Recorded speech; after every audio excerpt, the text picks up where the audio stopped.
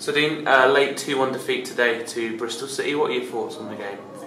Obviously disappointed to be 1-0 up after 86 minutes, and we're under pressure a little bit at that point. But I thought the boys were brilliant in the first half. I think Bristol probably came here feeling really confident.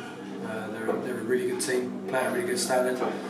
Having a good successful season, they probably came here feeling really confident, and they probably underestimated us in the first half. And I thought for the first 45 minutes we were the better team, played some fantastic stuff, got into the final third, into areas that we wanted to get into, and then managed to grab the goal towards the latter part of the half. And then Kai McKenzie-Lyles made an amazing save for the penalty to keep us 1-0 at half time. So came into the changing room, spoke to the boys, everyone's feeling good, and just talked to them a little bit about their defensive work. And second half it was a little bit bitty. Bristol were more aggressive, came after us a little bit more. And 65-70 minutes the tide turned, and it was all them, and some of our players needed to do a little bit more work out of possession. And we started to get overloaded in wide areas, and with that sort of pressure building and building, it was only a matter of time. And 86 minutes to go, 1-1, and then for them to grab the winner in the 90th minute was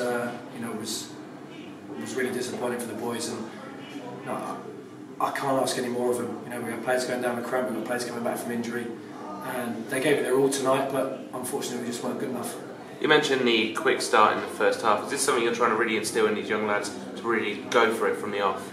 Yeah, and last weekend with the 18s we scored after 6 minutes. The previous week we scored after 8 minutes, and it's really something that we've been saying to the boys. Put your footprint on the game and go after teams and let them know what you're here for, let them know what you're about.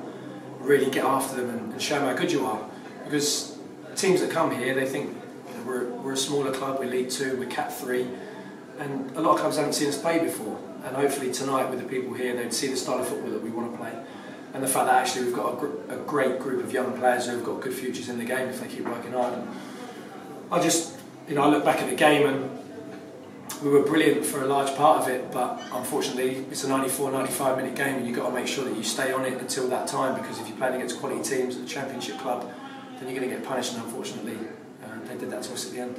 It's tough to pick out individuals, but Kai McKenzie-Lyles between the sticks has put in a real shift. Your thoughts on his performance? Yeah, he was excellent today.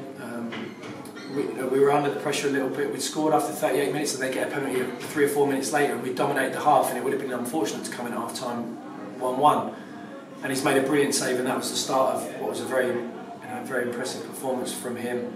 Made some brilliant saves, kept us in the game at points, and he was amongst others. The group were fantastic, but